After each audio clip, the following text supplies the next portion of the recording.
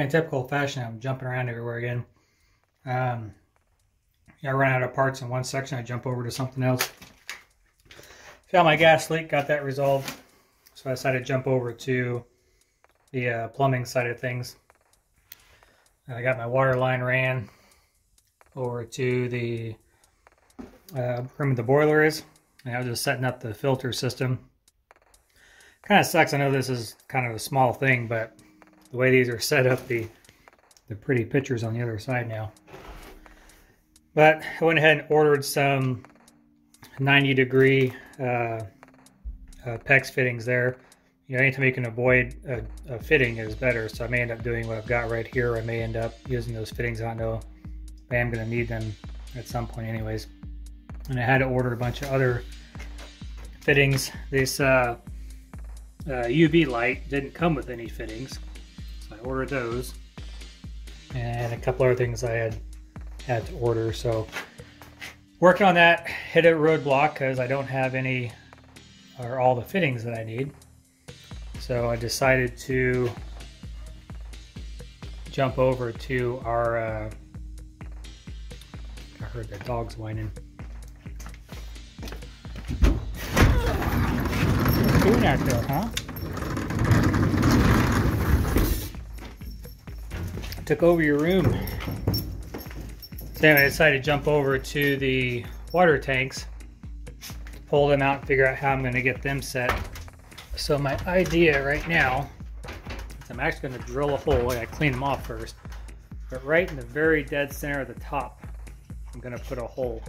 So the pipe will come over, down, into the floor, over, and then drop right into the top. I'm not going to do a first flush. I just heard too much about them being a waste. So I'm not going to worry about that. I'm just going to clean the top of these off. And then there's actually a little divot. See it right there is that divot that's right in the center. So I'll just mark my circle there, and that's where I'll put my pipe in it.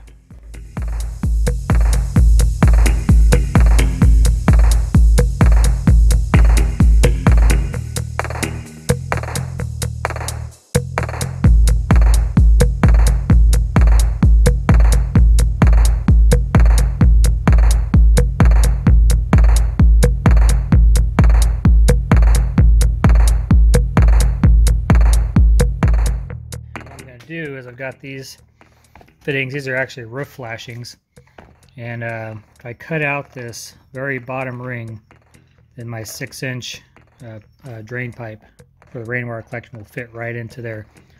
So my goal is I'll put some caulking around this, slap that on top, get it screwed in, get my pipe sticking up.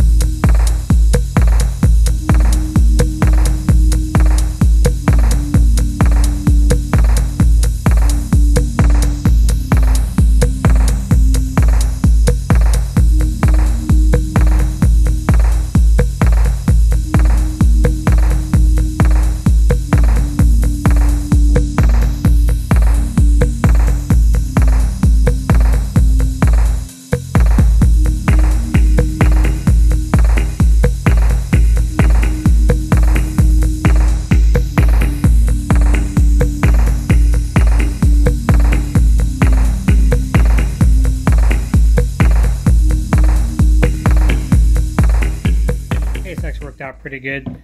I used the beveled end up to make the hole or the tube bigger, that way it won't slip down inside and lose it. The reason why I ran that pipe down inside was when the water is pouring in from the top, I don't want it splashing and making a whole bunch of noise, so I don't want it to be raining and all we hear is this waterfall down here. So my thought is if I put a tube all the way to the bottom, the water is going to splash just inside that tube, and that tube is sitting about 3 inches off the bottom of the tank. So the water will go down to the tube and then push up around the underside of it. And we'll probably still hear some of it, but it will be, the splash will be contained not only inside that tube, but then inside the container as well. So hopefully we won't hear it as bad. That's the thought anyways. This 90, I'm not going to glue it. It's just going to sit down inside there. I don't think it fit. It's just going to sit in there like that. Reason being is, of course, I can't slide this in like that. So my thought is that I will push the tank back into place, and then I can set that piece in there. I'm not going to glue it because should I ever have to get this out, I want to be able to lift that up, hook it to the bottom of the floor here, pull the tank out, slip a new one in case we ever have any issues. The way that's set up, it's glued on the top and not on the bottom, so we shouldn't have any issues with water coming up around that at all. It would be pretty difficult for that to happen. So that one's done. I'm going to go ahead and take that pipe off, push it back into place, pull that one out, and then go ahead and do the same thing.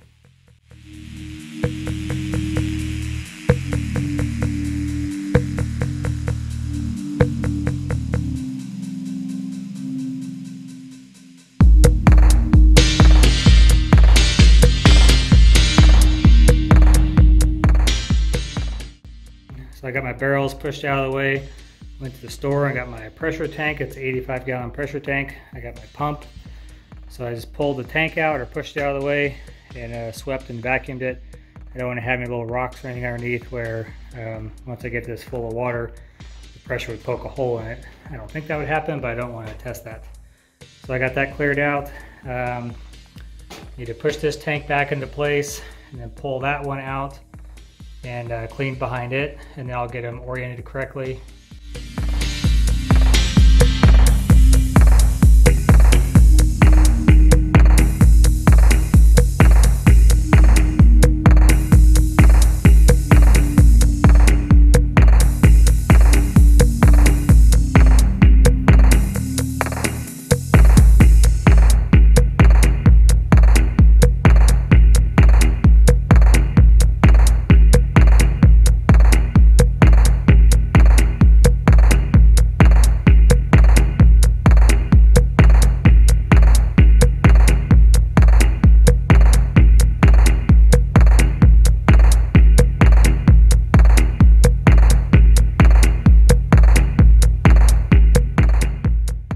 I've got to pressurize the whole system, make sure I don't have any leaks before we do drywall.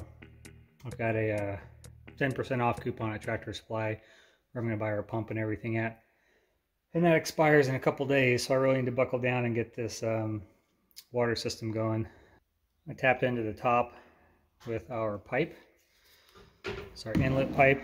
You can see in here that goes down just a couple inches above the bottom of the floor there. So any water goes in. Like I said before, why I did that was I didn't want to have, you know, this big splooshing, splashing sound when the water is coming in there. If I just had it dump into the top, you know, it's going to be dropping several feet before it hits the water and it'd be really loud. So doing it this way, hope it'll keep the noise down. It should also stir up the sediment at the bottom and push everything out towards the sides, which might help as well.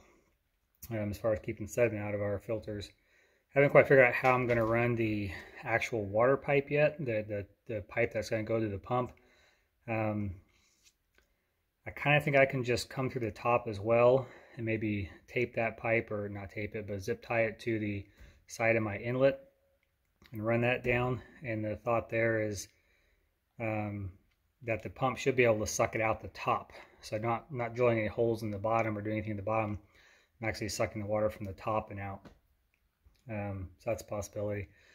The other thing I have to do is, let's say that my tanks are full, you know, each one's full to the brim. If I don't have a way for it to get out, then I could just have water pushing out this pipe. It could, you know, I'm not going to glue that fitting. It could push that up and what we're displacing could fill with water.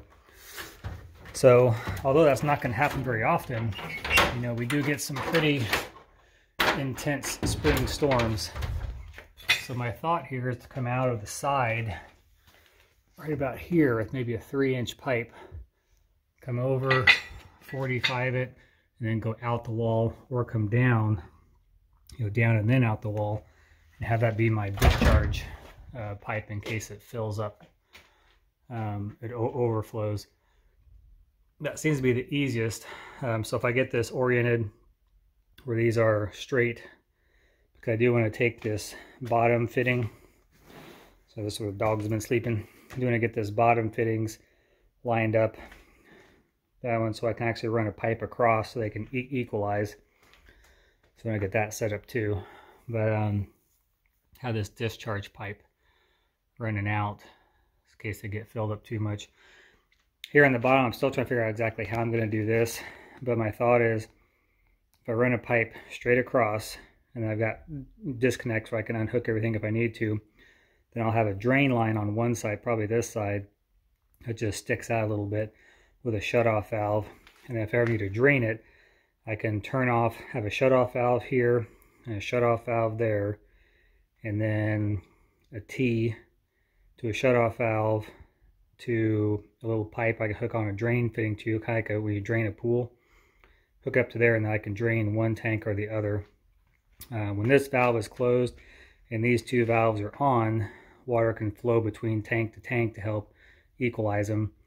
It's only going to be like 1.5 inches, maybe a 2-inch pipe, but that should be enough to equalize everything, you know, just fine.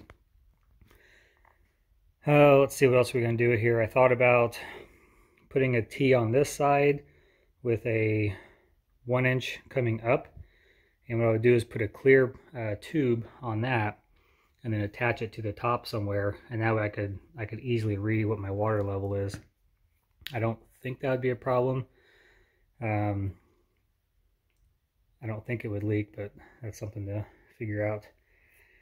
And then I also thought about tapping into the bottom for the pump, which is going to sit over here. So instead of coming through the top like I thought, I actually can do it down here, but I've got to put another 1-inch coming off for a PEX line and a shutoff valve and then filter and all that stuff, pre-filter before it goes to the pump system. So that's what I'm going to try and figure out today, and then go into town and get my parts so I can start getting this hooked up. We've got rain in a couple days, I think. Oh, maybe Sunday or Monday we've got rain, so it'd be nice to get this set up between now and then. Oh, also on the top, where would that be? So my pipe here is going to 90 up into the floor. It'll come over, and then it will 90 up, come through the floor, and then hook onto this pipe. So right about here, I'm going to have another T where the top is open. What that's going to be used for is I plan on being able to pop that top off. I'll have a cap on it I can just take off. And then I want to have basically some type of filter inside the downflow pipe here to collect any debris, leaves, and stuff that may get through. And then on our gutters, we're going to put gutter guards on, things like that to help keep debris out also. But the filter in here, I should be able to just pop the cap off, have a little rope tied on it, and be able to pull it up and clean it, and then put it back down. I'll have to find some type of mesh that I can put in there that isn't going to get all funky and nasty and stuff, so do some research on that. I'm going to install it, may not use it right away. I'm going to at least install that. So, things came in for the filter system, so I got to finish up my piping on that. The idea is the filter system is going to be over here. The pump and expansion tank was going to be over here. To get over these pipes on the ground, I'm going to actually get all this piped, and I'm going to build a floor up. So they just made like a treated 2.5 or 3.5 inch floor. So I'll just lay some 2x4s this way and then decking this way, so we can walk over the top of everything. And it's just going to float, so we can lift it up if we need to get the stuff below. So it'll be a little walkway that comes out and down to the outside. And that way I can run pipes between the two underneath. So over here where the pump is, it'll just be a 1-inch line that comes over and then up into the first filter. Like I said, over here is going to be at least an inch and a half, maybe a 2-inch line between these two.